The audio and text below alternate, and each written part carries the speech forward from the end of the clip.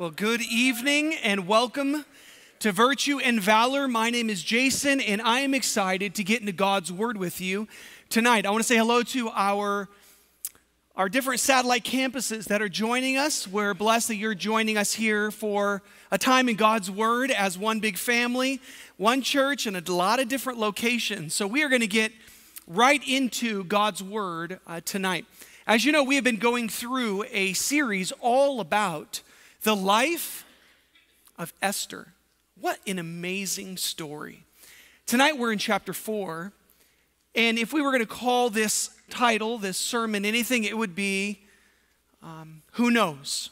Who Knows? That's the name of it, okay? Who knows? I know what it is, but it's Who Knows is the title for the sermon tonight. Growing up, there were a lot of times things would happen to my friends, and I would say, man, you're lucky. That's just not fair. You know, there's no way that would ever happen to me. We use that word a lot growing up. It's you're lucky, or that's a coincidence. There's no way that just happened. I mean, that is a crazy coincidence. The more and more I've grown up, not only just in age, but in the Lord, I've come to realize, there is no such thing as coincidence. There's no such thing as the roll of the dice or just the luck of the draw. It's really not coincidence, but it's providence is what we have come to see, from our Bible. It's not that things just happen in life and that's how things churn out willy-nilly. This is the hand you got dealt. But we know rather there is a heavenly Father that is in charge, that is literally governing everything around us, everything that happens to us on a daily basis.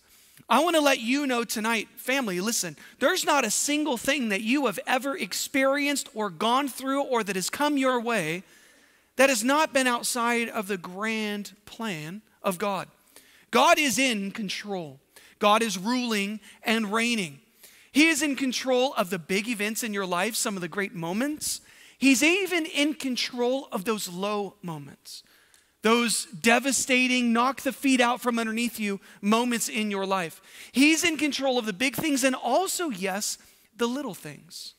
Now, we don't get a better really snapshot of this in any other location than right here in the book of Esther, where we see God really working out the details to a story to accomplish a great end. When I read through the book of Esther, I see God's hand all over it. Even though, as we are told by Pastor Greg, that the name of God is not mentioned in the book, we see God all throughout the book. We see God's hand involved in every decision. We see God raising up and putting down and putting out. We see the Lord involved in every single aspect of this book, the book of Esther, and it just goes to remind me that God is involved in every detail of my life. And it brings me a great sense of comfort. Tonight, I'm hoping we walk away with really a different perspective of God's involvement in our life. And seeing it that not that God is detached, but that God is near. Not that God is unaware, but God is closer than you could ever imagine. The Lord loves you. He's with you. He'll never leave you. And He's working out all things in your life for good, for those who love God and are called according to His purpose. Now, in the book of Esther, we have already read about a big turn of events that took place. Chapter 3, we learn about some bad news that went down. There was a wicked man who had a bad plan. His name was Haman. He was on some type of ego trip, and he wanted to not only take out the guy that had caused him a little bit of grief, but he wanted to take out an entire people group. Haman, being a little deceiver, this con artist took a plan to the king and said, why don't we destroy an entire people group? As a result, I'm going to hook you up. I'm going to give you a lot of gold. You're going to be rich, king. And the king bought this. I'm not sure exactly how it happened or what was said, but King Ahasuerus decided to go ahead and agree to the extinction of the Jewish people. He signed on the dotted line. He put the stamp of approval on it, and he sent it out to 127 different provinces.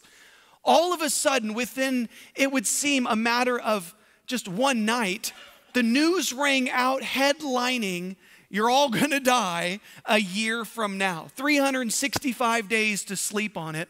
It became aware all throughout his empire just exactly what was going to happen. Now that was chapter 3. Chapter 4 is the response to that, well, really bad news. And what we see is that it wasn't a shock to God. This wasn't God, oh no, I can't believe it. Are you kidding me? They're going to kill the Jews. What are we going to do? God wasn't shocked. Just like God's not shocked by the events going on in your life when it comes your way and when you hear the bad news. God is involved in the details. He was already at work in planning a solution to the problem before they even saw what was coming their way. And so we get to see just exactly what God was doing here in chapter 4 as a response to really the enemy's plans. This was the enemy's plan all along. And what was God doing behind the scenes to prepare for such a great victory? If you're there in Esther chapter 4, we're going to look through the story tonight. And I would like to point out and highlight some of the standout moments that really jumped off the page to me as I was reading it.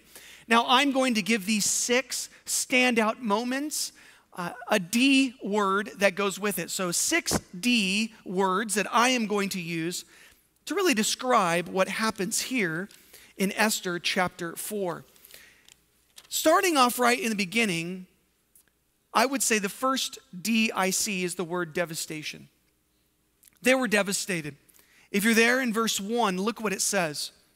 When Mordecai learned all that had happened, he tore his clothes and put on sackcloth and ashes. He went out into the midst of the city and he's crying out with a loud and bitter cry. He went as far as the front of the king's gate, for no one could enter the king's gate clothed with sackcloth. The king didn't want to literally look at anybody that was mourning or not dressed appropriately. And so he held them at bay, had them at distance. And in every province where the king's command and decree arrived, there was great mourning among the Jews with fasting, weeping, wailing, and many lay in sackcloth and ashes. Needless to say, these Jews were devastated by the news that they had just heard. Now, we saw what they were doing. Literally, they hear about it and they start weeping and wailing. They're putting on sackcloth, this itchy type of like potato sack. They've got ashes they're putting on their head. They're making really an obvious declaration. We cannot believe what just happened. Are you kidding me? This is not real. We're not okay with it. And now they're taking it really live. They're taking it public. So they're not just keeping it inward, they're making it outward. They're absolutely devastated. Now, maybe some of you could relate to this.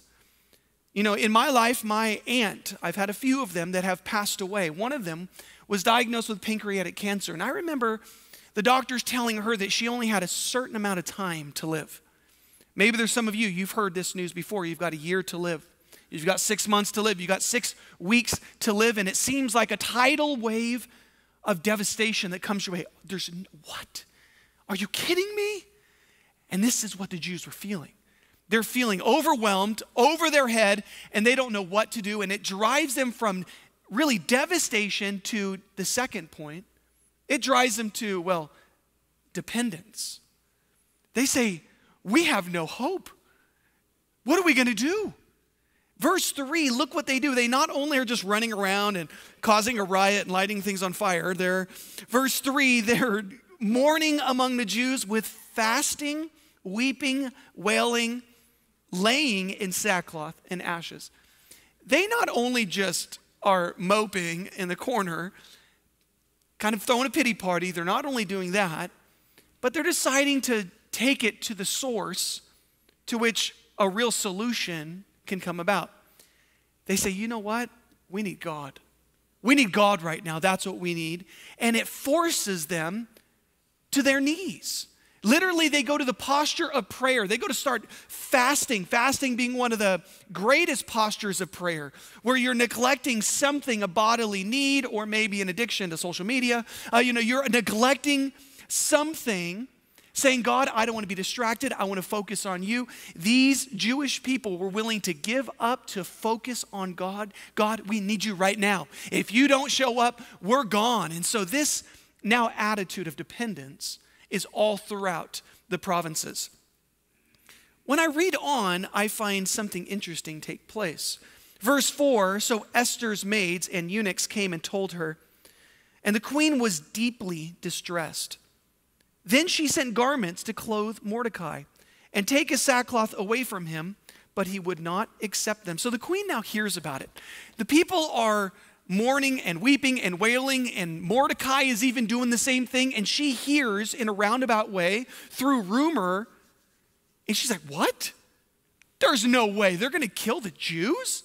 This is fake news, people. There's no way. You know, she can almost, there's no chance. She can almost not even believe it. She then decides, well, let's just see how serious this is. She's going to try to cover it up. Maybe she can brighten up old Mordecai with a pair of new duds, right? Give him some new shoes, some new clothes, put a smile on his face, and Mordecai's like, no, this ain't happening. Mordecai now enters the scene. So we've got the Jewish people devastated, dependent, but now we've got a man that is determined. I like Mordecai in this story. He really stands out to me. I believe that in this story and in the life of Esther, Mordecai is the unsung hero. Without Mordecai being the man that he was, Esther would have never been the woman that she was. Oh, look at it with me. He's not accepting any type of article of clothing. He's not going anywhere. Verse 5, Esther calls one of those eunuchs that was attending to her, and she gave him a command. Well, go find out from Mordecai what's happening. In verse 6, he goes to Mordecai, almost in secret. What's happening, man? Tell me. And Mordecai, he now comes with determination, the third point. He's determined. He's going to do something about the situation. He's not just mourning. He's not just dependent. He's now in action. This is a determined man. And so he goes with, literally, it would seem, papers in hand, ready to give accurate information of the circumstance. He says, Mordecai told him all that had happened, the sum of the money that Haman had promised, verse 7, to pay into the king's treasuries, to destroy the Jews. He also gave him a copy of the written decree for their destruction, which was given at Shushan, that he might show it to Esther and explain to her, that he might command her to go into the king, make supplication to him, and plead before him for her people. Oh, you got to love Mordecai. Mordecai is so bold and so amazing in this setting. He's not only approaching his, distant relative here, the girl that he has raised, but he's thinking, look, I'm not willing to sit by and watch my people die. I am not willing to do nothing.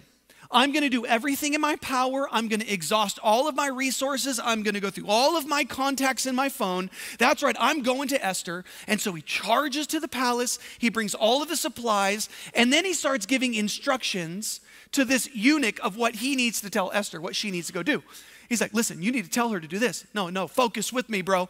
You need to tell her, go in, talk to the king, command him. He's commanding the eunuch to go command Queen Esther on what she needs to do. Now, this is next level type of dedication. If our culture only had more Mordecais, I don't know why we live in such a culture where we're afraid to stand up against wrong, to stand for truth. Like, where are all the men with backbones again? Where have they gone? It seems like today we've got a bunch of spineless jellyfish type of men that are afraid to confront the culture. They're afraid to say what is right and what is wrong, regardless of what might come their way or consequence or recompense. It doesn't matter. Where are the Mordecais of today?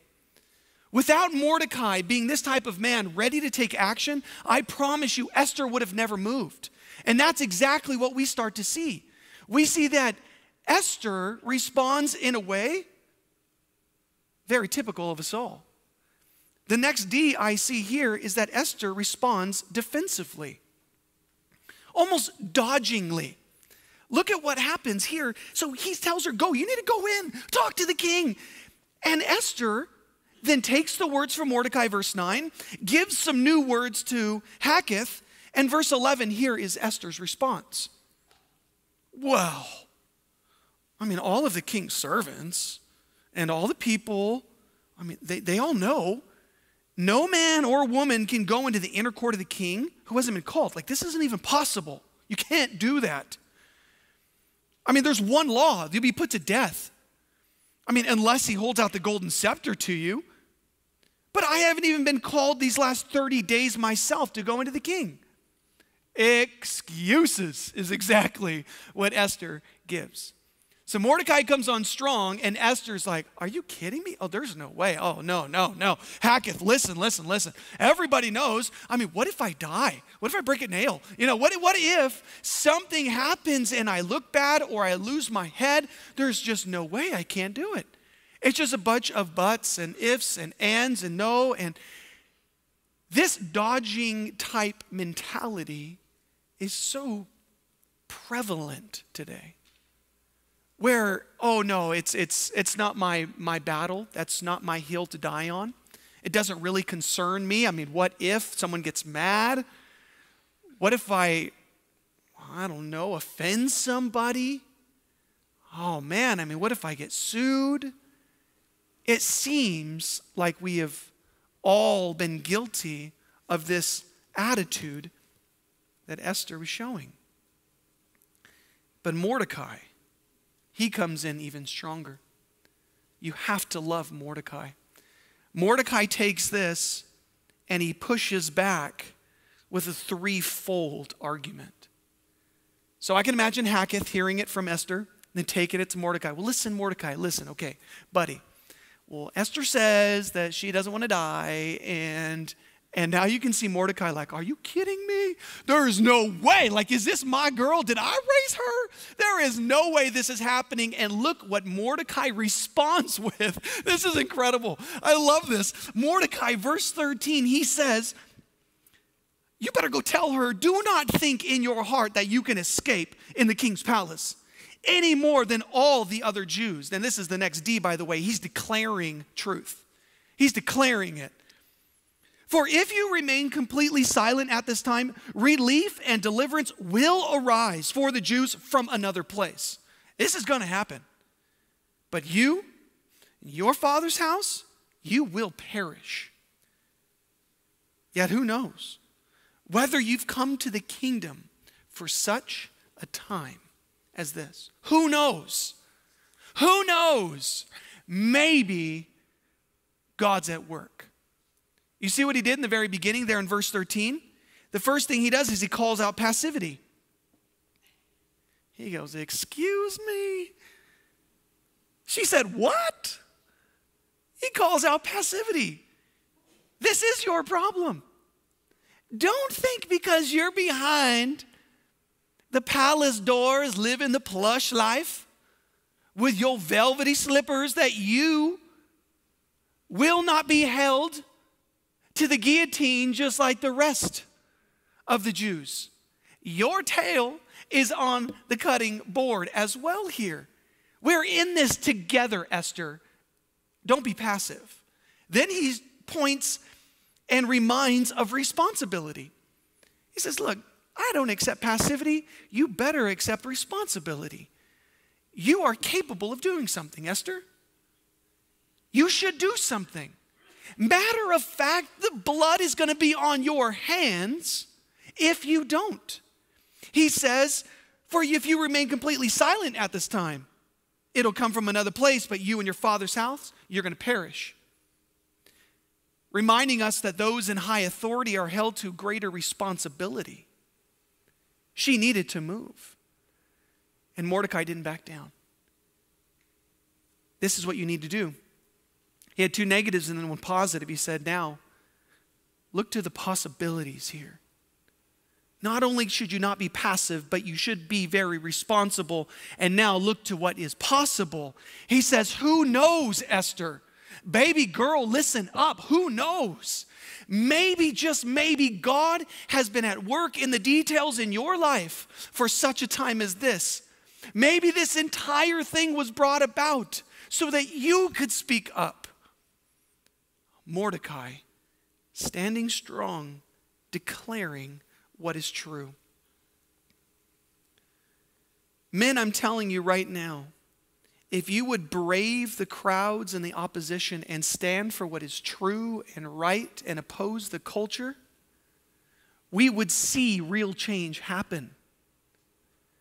Jesus had 12 guys. Listen, if we lived like a Mordecai, there's no doubt in my mind we would turn the United States upside down. If we would just simply be unafraid, unashamed of the gospel, of the truth, of the things that represent God and the kingdom, if we would not be afraid to stand out in the workplace or at home or in our neighborhood, if we would not shy away but charge ahead and have this strong confidence saying, no, this is what is right. I'm not going to be passive. I'm going to be responsible. And maybe, just maybe, God's at work and he's going to do something. Oh, I'm praying that God would raise up more Mordecais, because look what happens. Look what happens when Mordecai does what he's supposed to do. Esther makes a decision. She goes from being defensive to now dedicated. She makes a decisive decision to do something about the circumstance. Look what happens in verse 16. She hears about it and she says, okay, go. Go gather all the Jews who are present in Shushan and fast for me. Don't eat, don't drink for 3 days, night and day. My maids and I, we're going to do the same. And so I will go to the king, which is against the law. But if I perish, I perish. If I die, I die. I'm going down in a blaze of glory. Like, I'm going down and it don't matter. No one's going to stop me. This is not an apology. This is not like a wormy, oh, okay, maybe I'm going to go in and see how it goes with the king. Like, no, she's like, if I die, then I die. I'm willing. His courage became contagious. Mordecai, willing to stand up for what is right, became contagious to his offspring, those in his family. Listen, when you make a stand in the home as a mom or a dad, I promise you this, your kids are watching. When you're squirmy and wormy with no backbone in the home, your kids are watching. Don't be shocked when they replicate what you're putting out. But you should be proud when you're making a stand and being a witness for Christ and doing what is right and being a man and a woman of integrity. Listen, it becomes contagious. Something happens in the Christian life. When I look to a man of God that is doing the right thing in this wicked day and age, I look to him and I go, yes, yes, that's what I want to be. That's what I look up to. Would we not be pleased? Would we be the men and the women of God that are not compromising, that we're not giving in, we're not allowing compromise to be commonplace, making our character be that which is a catastrophe, where we are boldly saying, we will not back down, we will not give in, we will charge ahead and stand on what is right, we will declare truth, and guess what will happen? Other people will see, other believers will watch, and maybe, just maybe, they'll follow suit. I love how Esther responds. She's all in. Now we're talking about this girl. She says, okay, all right, I'm all in. We're going to do this. Well, I can't go forward without God's favor. So look it. If I'm going to go see the king, then you better go seek God on my behalf. So you better go pray and fast 3 days. I don't want you even sipping a soda, all right? Nothing. Like, you need to just be on your face before God, because I need all of God's favor right now to do what he's calling me to do. Who knows? Who knows? Maybe God's at work.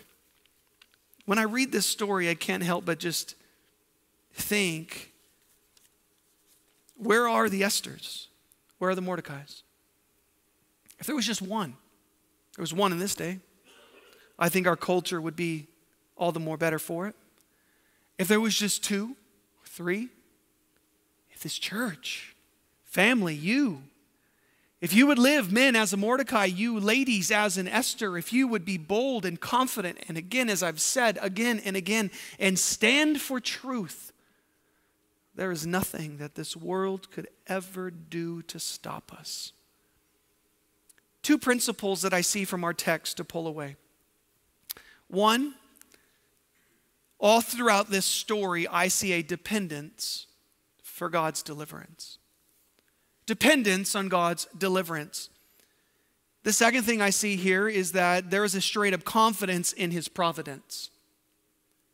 So I see the Jews in the beginning, Mordecai, Esther, then the Jews again, being dependent on God. They fast, they're weeping, they're praying, they fast again. They're saying, God, we can't do this without you. There is something we need to remember about our Christian life. We can't do anything without God. Let me just say it. I don't know why it is that most people only call out to God when the bottom falls out. But the truth of the matter is this: we can do nothing in this life without God. You can't. You can't live tomorrow without God. We are absolutely in need for God to show up in our life every single day. We are to be dependent for his deliverance. If God doesn't come through in your life, you're gone. You're a goner. Like, I need God daily to show up in my life. Like, God, listen, I need you. And if I don't have you, Lord, I'm as good as gone. The reason why we have such a hard time recognizing this is because of deep-rooted pride. I mean, think about it. How often do you really pray? How often are you truly dependent on God? The reason why you have a hard time praying is because of how independent you think you are. If you really believed God to be your source of deliverance, then you would talk to him a lot more.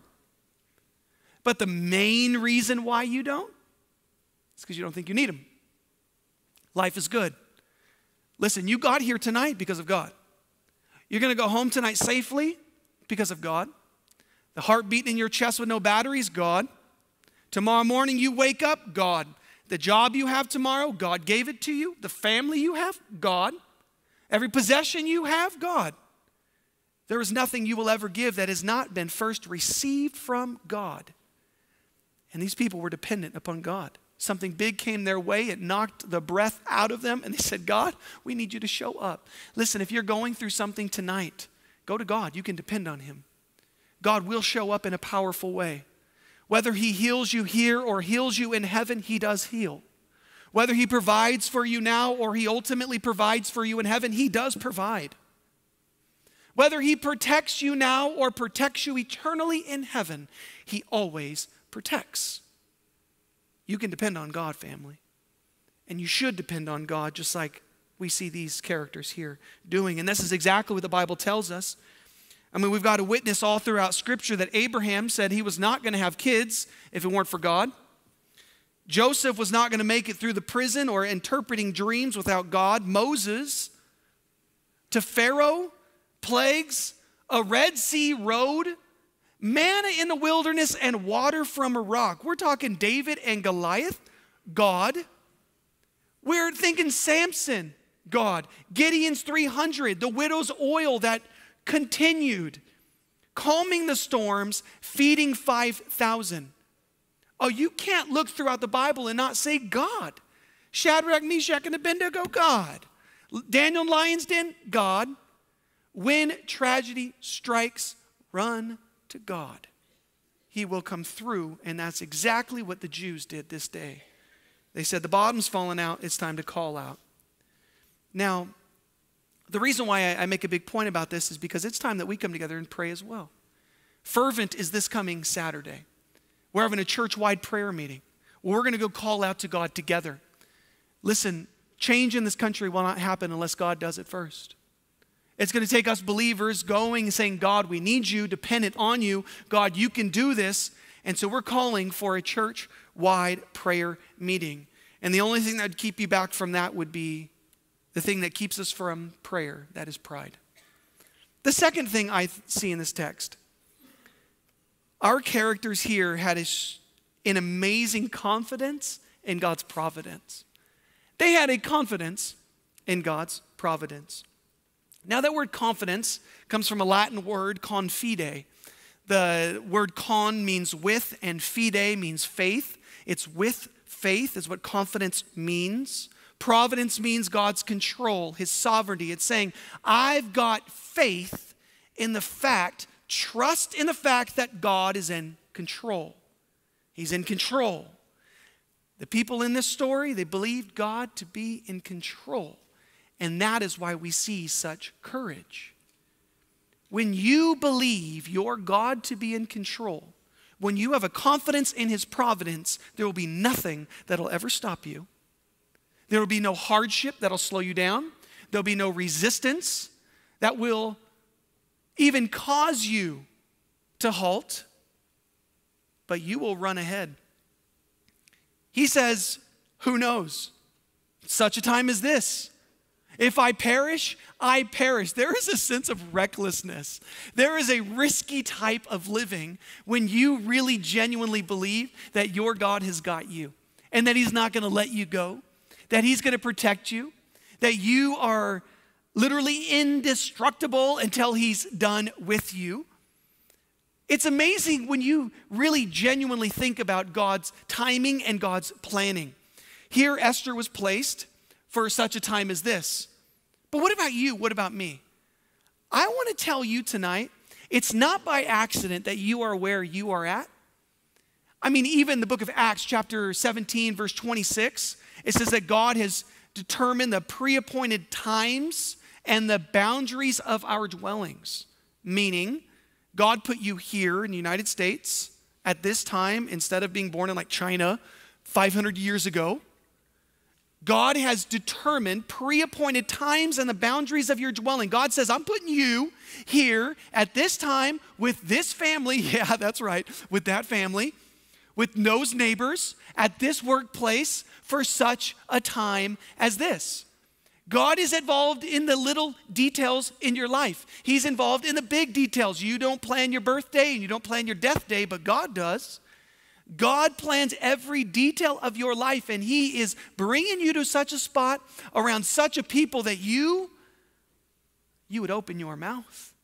You would be a witness, that you would be a light for such a time as this. Who knows? Maybe God's at work.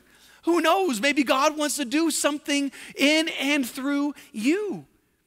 Does not the Bible tell us that a man's heart plans his way, but God directs his steps? And our memory verse this week, is it not Ephesians 2:10? That God is planning good works, that we would walk in them? Oh, if we don't see this tonight, we could potentially miss it. God put us where we're at for such a time as this. When your heart is dependent on God, you can confidently charge ahead. There's no risk, there's no worry. And I even got to thinking about this, like, why don't we do more as a Christian church? I mean, think about all the lost out there. If we're just talking about gospel proclamation or church preservation, either one, why don't we do more as a church? Like, why don't you individually do more? Why is it that you rarely share your faith? Why is it that you rarely have joyful encounters with God that cause you to do things out of the norm, like real ministry? Why is it that we shy away from criticism and potential persecution? Why is it that these things are happening? Here's the reason. You don't want to know why? It's because you don't actually believe your God to be in control. And you don't actually believe his word to be true. If I really genuinely believed that heaven was secure and no one was going to take it from me, guess what happened? I would live a risky life. I would go big for the kingdom of God. I would take gigantic leaps of faith going, look, I got nothing to fail. I mean, if I die, I die. Who cares, right? I mean, I'm going to heaven anyway. You live with risk. You go, I'm going big. I'm betting the farm. Like, let's do this right now. Like, that is the type of faith that comes when you genuinely believe the word of God to be true and your God to be in control. Oh, if somebody please tonight would get this in your soul, I promise you, you'll turn Riverside upside down. Your workplace tomorrow, your family, your God is in control. You're safe. Don't let fear stop you. If there's an open road, don't stop at the devil's caution tape. Like, charge ahead, go through. Don't let fear or anxiety or the what ifs or the oh no, I mean, I don't know. You know, like what? Don't let anything stop you or hold you back. Let's be believers that just believe the word of God to be true and our God to be in control, a real confidence in God's providence.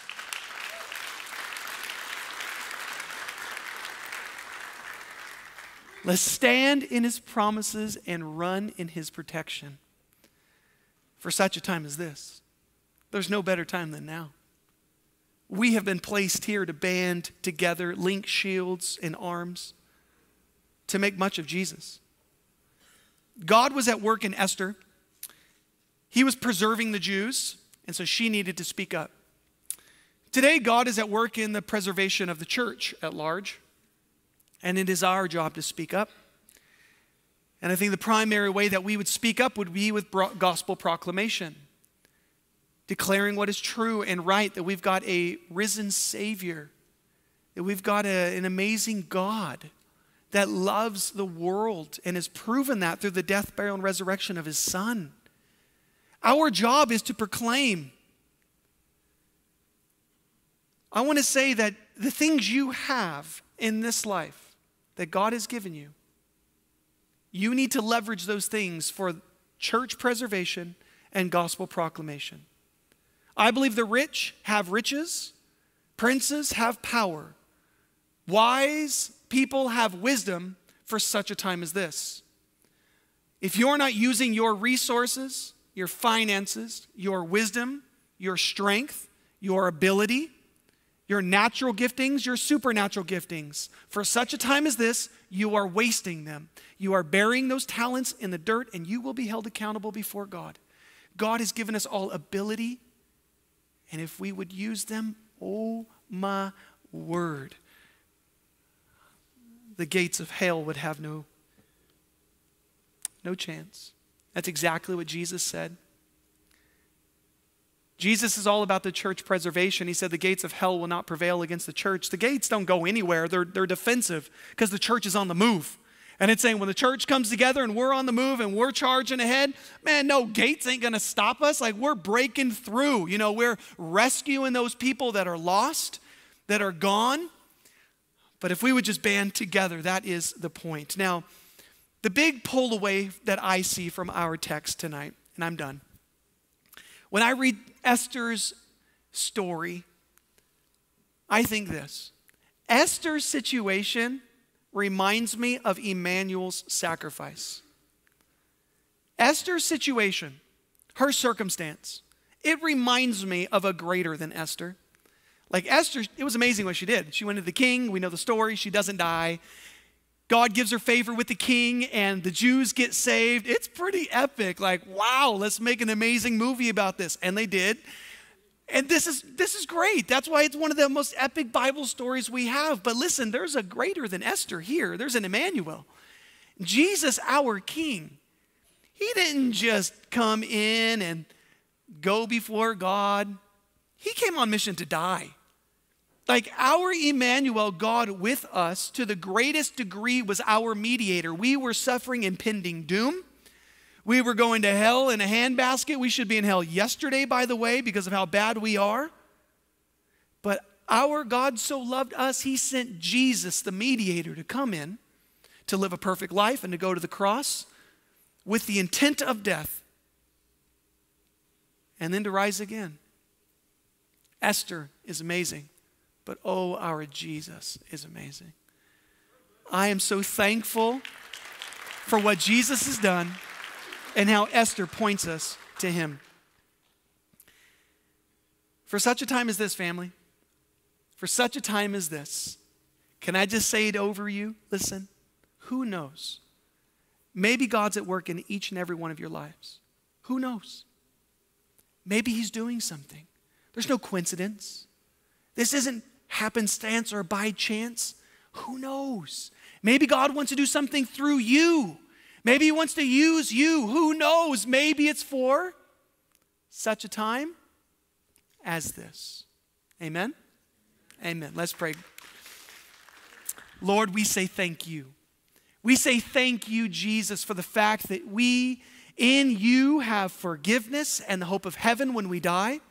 We've got promises that we can stand on, that you are God, you are in control, you are holding us in your hand, and no one can pluck us out. God, I pray that you would embolden us tonight, that you would help these men and women be Mordecais and Esthers, that we would stand strong in a dark and wicked day, that we would confidently declare truth, that we would seek the preservation of the church and the proclamation of the gospel. Oh God, we love you and thank you and say, Lord, would you use us, our lives, for your glory. It's in Jesus' name we pray. Amen.